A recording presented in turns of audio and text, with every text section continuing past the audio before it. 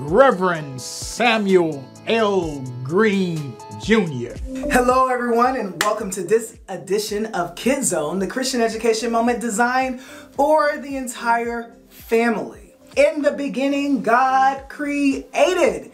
One of the practices that I do every year is to try to reset, reorganize, to think about, to start anew, to reflect, to meditate, do all these things to help me be able to center and remember who I am as a child of God.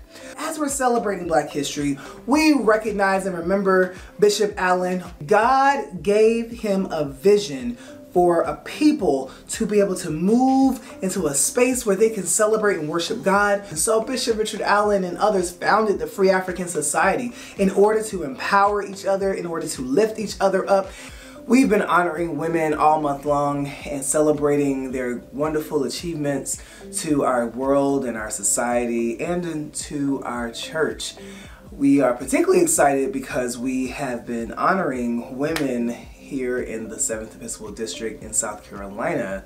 I want to draw your attention and point out and highlight someone by the name of Lynette Houston, who is a 5th generation basket weaver from a Gullah community in South Carolina. There are so many people who are doing extraordinary work in our community. It is important to remember the women who paved the way for you. Let me tell you first thing, that you don't have to compromise who you are in order to get where you're trying to go.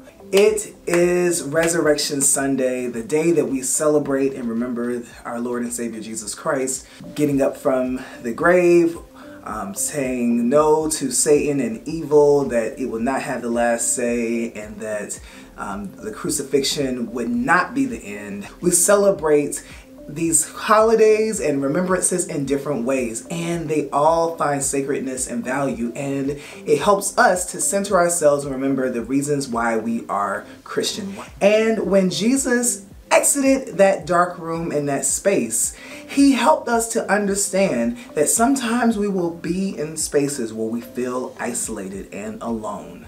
As much as we think that dark rooms and spaces are just us and we're by ourselves, we're not alone.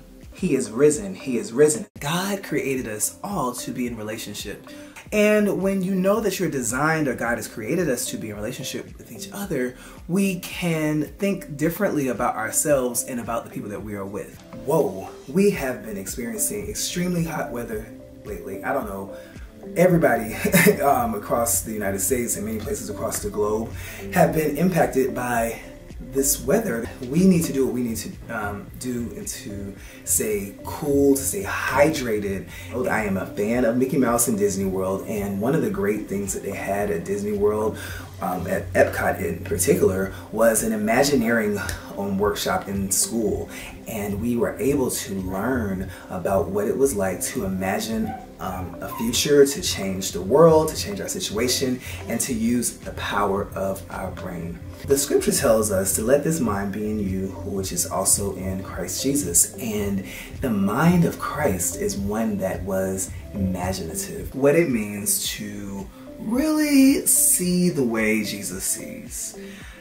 During Jesus' ministry and life on earth, he was so radical, releasing the power within. The greatest gift that God has given to you is your life. Jesus decided anyway to heal people on the Sabbath because they were in need. What would it look like if we decided to ignore a need in our community? If we continue to ignore that, then we are not doing what Jesus did. And Jesus in the text teaches us that we ought to treat our neighbors as ourselves. And I see people who are living unsheltered and unhoused and are experiencing situations of homelessness. I ask you to study, not just by yourself, but alongside your family, and to think about what are the issues that are happening in our communities and what is the cause of them and what God is calling us to do to show up in the world. There have been many people who have suffered adversity and resilience. Harriet Tubman, Oprah Winfrey, Martin Luther King Jr. But did you also know about the former president of South Africa, Mr. Nelson Mandela? He was resilient in that jail cell. He still wrote, he still kept his mind, stayed sharp, kept his mind, stayed on the mission. I wonder if you ask yourself the question, is this bringing me joy? Is it bringing me happiness? Is it helping me? Well, during the holiday season, I wonder if you can find time for both and. Find time for yourself and also find time to be of service to other people. Love. There's so many different ways to think about love. The love that you have for your brother or your sister. Jesus is love. I love you. Reverend Sam loves you, and there's nothing that you can do about it. See you again next time. Holla.